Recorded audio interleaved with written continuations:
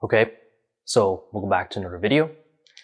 So today we have a evaluation we want to compute, and the notation actually does look weird for anybody, for first-time viewers, that actually this is the first time appearing in this channel. So if you can correct me on this, I think this is a weird way to how to read this, but I'm going to read this as subscript 2 of f of sub 1 of our inputs 1, 1, 2, and z multiply with subscript 2 of f sub 1 of 1, 1, 2 of negative z multiplied by z squared. So the name of this is actually known as, this is in the following of a hypergeometric function, an ordinary hypergeometric function. And it actually says with the following definitions over here. Okay, so the definition states as the following. So we have the infinite sum is n equal to 0 of, so the parenthesis of a sub n, that's actually what's known as the rising factorial, commonly using with the pocket hammer symbol, such that we have the parentheses of a sub n, parentheses b sub n, divided by parentheses c sub n, multiplied with z to the power n divided by n factorial, with of course the convergence with the absolute value z being strictly less than 1, following with this expansion, which says that we have x is equal to 0, then it's equal to 1, but for x is strictly greater than 0, we have x times x plus 1, x plus 2, so it's finite for the rising factorial.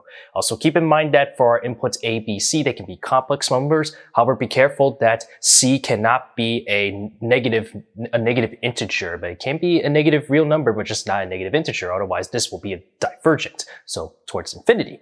Okay. So with that definition in mind, so what we'll do, how I'm going to outline this video is, first what I want to do is I actually want to find a nice closed form for the generalization of our hypergeometric function, the basic, not the generalized hypergeometric. Otherwise we would have, if that's the case, then we would have different inputs for these two subscripts over here. So with this in mind, that we're going to find a general form, there's actually a nice calculation that I actually want to show off first, that it's actually a very interesting thing that classifies everything with the geometric series, and you'll see where I get to that in a sec. And then with that, we're going to get into the actual meat of our calculations. So with that, let's actually find our little closed form of the following expansion over here. So I'm going to continue forward with the equal sign saying for our basic or ordinary hypergeometric function over here, that the expansion that we can write so far is, of course, 1 plus a times b divided by c, then multiply with z divided by 1 factorial. So then the next term I have is a, so using that definition of the rising factorial pocket hammer symbol, in other words, so a times a plus 1, then times b plus 1, then c times c plus 1, then we multiply that by, now it's z squared, and then divided by 2 factorial. So let me actually write a couple more terms and then I'll continue forward with more discussions that we want to analyze. Okay, so I really just wrote one more term because it's pretty long by itself, using that definition of the rising factorial. So you'll notice that if we actually utilize this definition of the gamma function, we can actually rewrite this in a simple way such that the generalization of our ordinary hypergeometric function can be written in terms of gamma functions. So notice that the expansion over here can be written as the following. So I have 1 and then plus gamma of a plus 1 and then divided by gamma of a. So that's just actually utilizing the definition that gamma extensions are, defined in terms of the factorial. So we write this simply for in terms of a, that's actually what we get from over here, for the first term specifically. Then next I can now multiply with gamma of b plus 1 and then divided by gamma of b. Next, we'll have for the c term, but since it's a denominator, so rewriting this a little bit carefully, I have gamma of c, and then divided by gamma of c plus 1.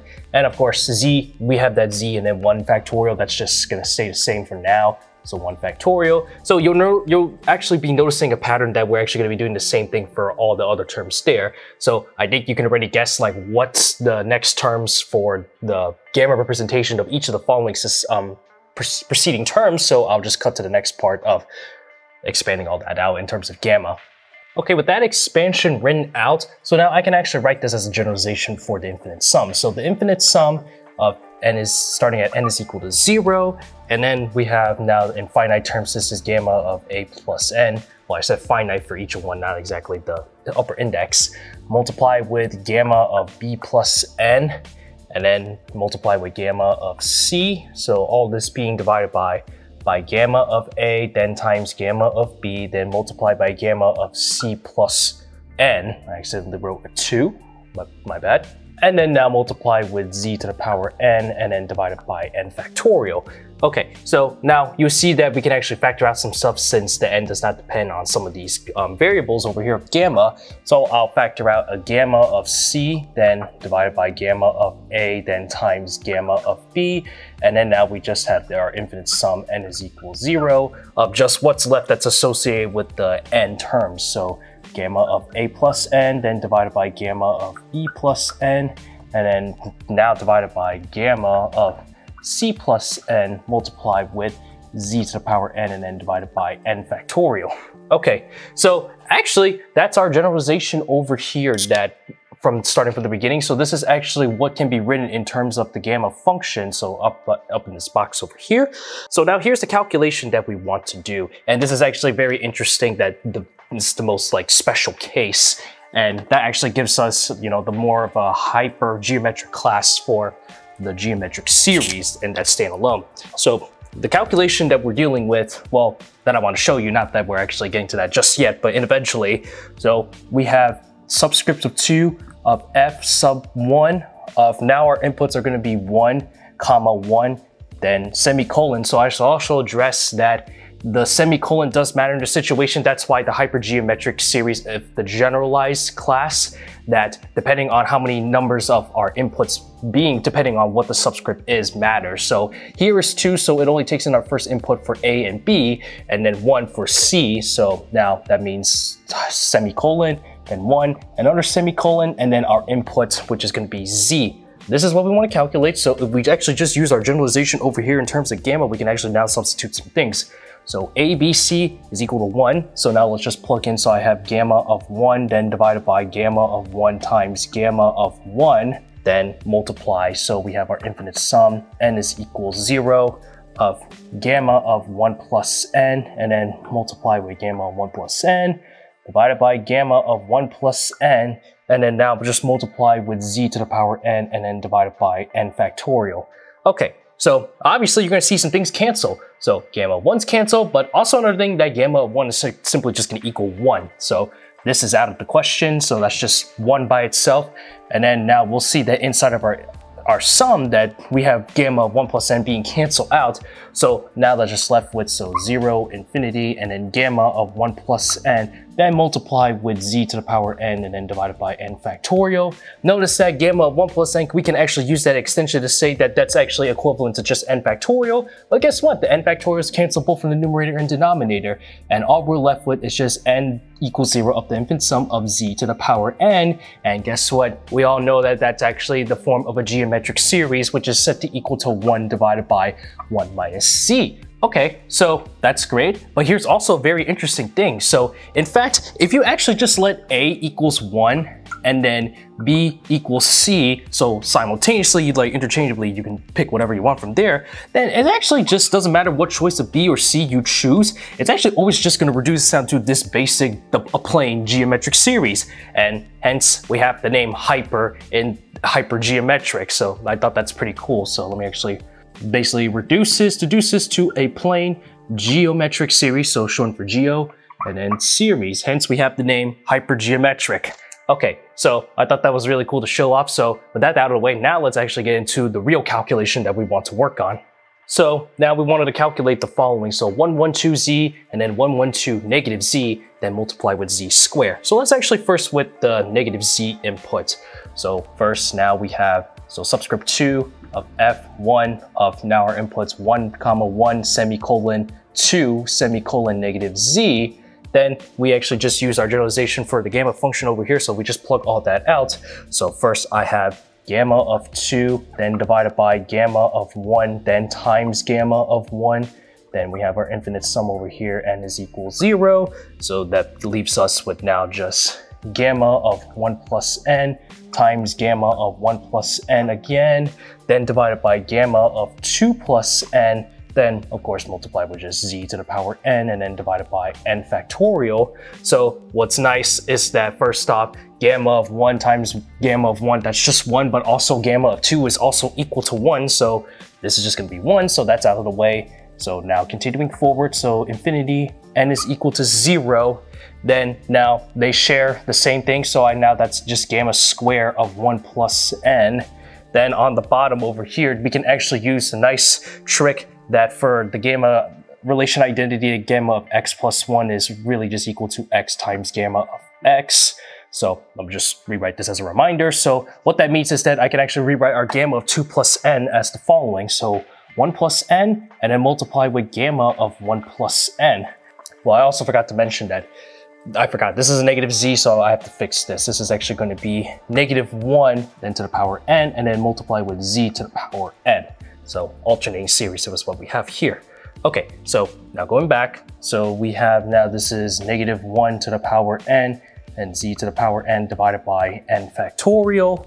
Okay, and then moving forward, that gamma square of 1 plus n, so we have a term that cancels, so I have a 1 plus n on the bottom, but then now we have a gamma of 1 plus n on the top. We'll note that gamma of n is equal to n minus 1 factorial, so we just utilize the 1 plus n into the input, then we actually just get an n factorial in there, and then that will just cancel that from the denominator, so now that just leaves us with the infinite sum at n is equal 0 of negative 1 to the power n, and then divided by n plus 1, multiplied with z to the power n.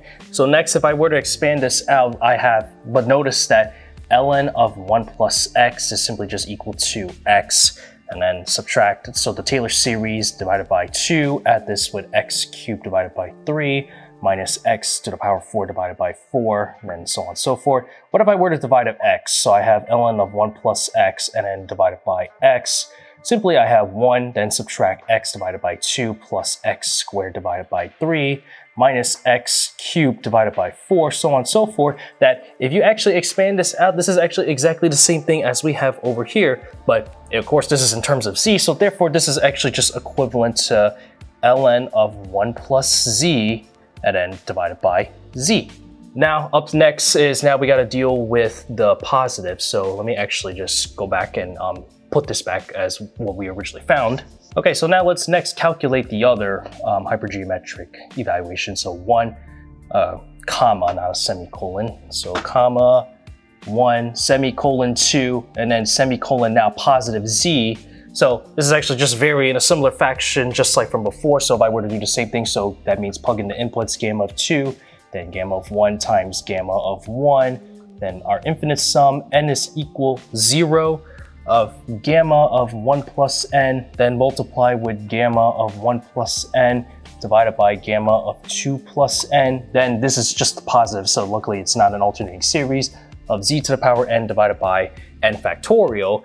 And then actually this just follows from the similar argument slash, well, similar reasoning, because with all the calculations over here. So what it deduces, so of course now just taking one step at a time, infinity, n is equal 0 of gamma square, then 1 plus n, then divided by, so using that same identity with the relations of the gamma function again, so I have 1 plus n divided by gamma of 1 plus n, or multiply, excuse me, then z to the power n, and then divided by n factorial. Then we do the same thing again to finding that gamma of n is the same thing as n minus 1 factorial. We just actually just plug that input after canceling one of the gamma of 1 plus n terms. So reducing all that out, and then that cancels the n factorial over there. So now we just left with infinity, n is equal 0 of z to the power n, and then divided by 1 plus n. And then with that expansion, we'll note that negative ln of 1 minus z simply is written as z, and then add this with z squared divided by 2, add this with z to the 3 divided by 3, then add this with z to the power 4 divided by 4, so on and so forth. So let's say I were to divide z to both sides, so negative ln of 1 minus z, then divided by z.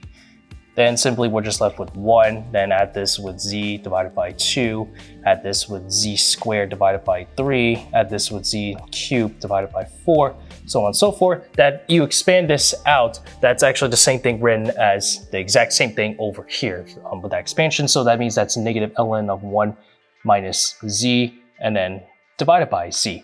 Okay, so we have two things that now we can actually just multiply together, and then that actually concludes our video. So in general, so we have that the following expansion, rather the calculation of the hypergeometric series, the function, excuse me, that's the basic case to put it.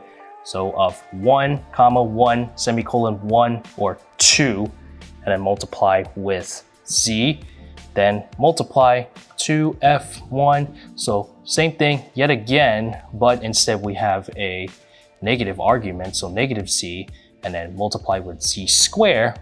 Then, of course, we have that just plugging everything back together. I have ln of 1 plus z, then multiply by z, then multiply with negative ln of 1 minus z divided by z, then times z squared. Then, of course, we have z squared that they cancel out. And so therefore, the final answer for the evaluation over here that we want to better simplify down to is that this is just equal to negative ln of 1 minus z multiplied with ln of 1 plus z. And so there we have it, our final answer, just like that. So I hope you learned something cool about these hypergeometric series, and a lot of the nice closed form for the gamma function in terms of the gamma function. And we're putting that all together. It's pretty cool. So there you have it. Maybe in the future I'll actually talk about the generalized hypergeometric functions. You guys let me know on that if you think I should take care of that. So yeah, that's pretty cool if you ask me.